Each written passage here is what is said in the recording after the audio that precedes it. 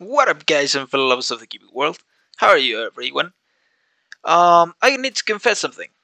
I cannot stop playing with 1.17. That's right. Plus, in last episode, I ran out of time. Hello, bunny. So quickly that I got no time to do anything. But I continued playing. I fixed this machine. I fixed the copper machine right here. I also did this semi-industrial farm of lava, which I love, by the way. You take lava from these cauldrons right here, and then it rotates everything. Why is it so laggy? 24 FPS. We're low there. Alright. But yeah, you take the lava from here, and it rotates the whole thing for these cauldrons to be refilled. Right now, we have the random tick speed to 0. So let's up it to 500 to see it happening. Oh yeah, by the way, this time I turned on the particles. Yep, there you go. It fills up. We have 24 spaces on each of the layers. We have 2 layers, so 48 spaces of lava village, or however it is said. And then we can take it out from these cauldrons right here. I also did this little monstrosity, you know? it's a counter for 5 sides, 5 of the sides. Oh, this one got stuck. But yeah, it's a counter for 5 of the sides of the budding amethyst, which means we have almost complete efficiency of one only amethyst, and we collect all the amethyst shards down here in this barrel. It is very slow, even having it at random tick speed of 500. But yeah, this is what I came up with. It's a little bit of a mess, but it works. It works just fine. Um, and it works better than this one even, because as you can see, this one got stuck. With this system, it almost never gets stuck. Just when the shard grows in less than a tick, then the observer doesn't detect it. But that happens once in a while. So yeah, it's more probable that it keeps running for a long time than it gets stuck. So here you have it, guys. It has a counter, a singular counter for each side of the budding amethyst. So it works individually, independently. I also kept playing with the copper golds as well.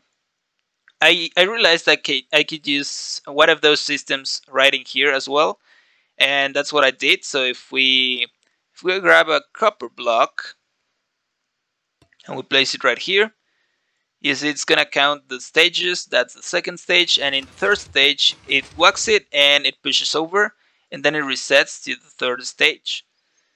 And I also did this thing with the pistons to make a floor, like a floor or something, to store the blocks, you know. So whenever it reaches this last block, the pistons push all the thing over, and we can form up to 12 blocks here. So it would be 2, 4, 6, 8, 10 by 12 area. It's nice. I just kept playing with the features. Here's our farm that from last episode.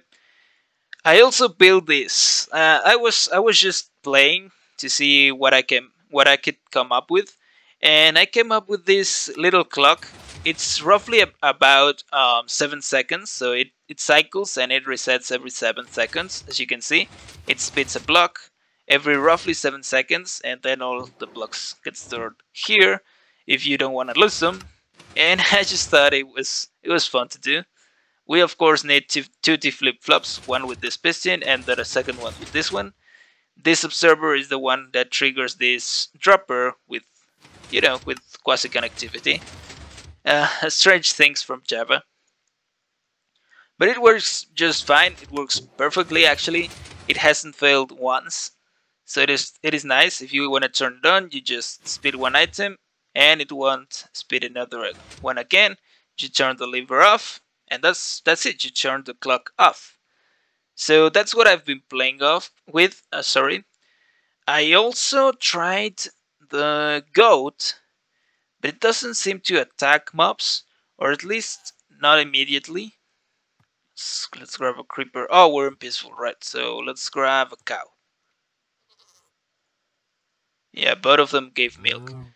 So as you can see, it doesn't attack it. I thought goats attacked all mobs, but it might be because we were in peaceful. So if we change this to easy, will it attack it? It doesn't seem like it. Let's change this to hard, straight up to hard. Will it attack the cow? Let's put more cows.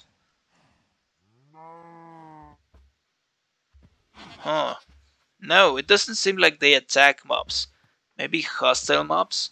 Although, I don't think they would attack hostile mob, because why would they? No, you see, it doesn't attack any mobs. I don't know if it's like random and at any point it will start getting angry and attack the rest of the mobs. Let's put more here. See if they are like pandas, because they could be like pandas. That there are some that get angry and some that are very peaceful. I don't know. They don't seem to attack any mobs. I also tried with myself and they didn't attack me either. Okay, let's try with ourselves. Oh no, because we're gonna die by the creepers. Kill at E. Type creeper. There we go. Let's try with ourselves. We're in survival. Let's hit one of these. No, it just runs out. Yeah, it just runs from us like a coward. It doesn't attack us. Why?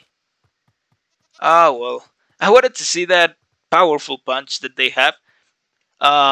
It could be useful for farms or something, but I think for that I think the Suckling is more useful than goats. I also wanted to do something with powder snow. I just don't know what. I kept thinking. The only thing I could think is killing spiders, but like it's not very useful for that. Tinted glass, I also wanted to test, but like it's very obvious what it does, so I don't think it's worthy to spend some time in that. I also wanted to say, look how good the deep slate diamond ore looks, and look how good the contrast is with the color. It's like dark with dark. I didn't mention this in the last video, but it's just beautiful. These deep slate things are very beautiful. Also, this it's like a shulker, backwards shulker. Let's see it from below. Yeah, it's like a shulker, like an open shulker, mildly open. It's nice. It's called the chisel deep slate. You know how chisel blocks always have a map like carved into them. And yeah, guys, that's what I've been doing. Oh yeah, you just saw a glimpse of how it breaks the amethysts. It got stuck again. Wow. I don't know why that is happening. Like I tested it for like an hour. It didn't get stuck at all. I mean, so I don't know what is happening. Probably I'm going too far. I don't know. These things they're pre-releases. As you can see, we are in pre-release 4. In the last video we were in pre-release 3. But yeah, there are some bug fixes that need to be done still, and hopefully they fix that if it's a bug. If it's my wrong, I don't know what I did wrong, but I don't think. I think it's probably a bug. Or maybe it's just the random tick speed that we have. We have gotten a lot of bad luck today. Also with the goats, I don't know what's happening there. I thought they attacked mobs, but who knows? Anyways, guys, I just wanted to show you that. Also, I wanted to tell you that in the last video I said June 22nd. I mean June the 2nd. I'm sorry about that. And yeah, I'm very excited for June the 8th because the actual release, the actual update 1.17 is coming on June 8th. So I'm very excited about that. And yeah, I cannot wait. I'll keep probably playing with these features. Not too much. I don't want to wear me off before the update, but it's just I'm very excited about it, guys. So anyways, that's all for this video. It was a short one. I just wanted to show you all these things that I've done. And thank you for watching, guys. If you like it, please hit the thumbs up down below. And I'll see you in the next one. Goodbye!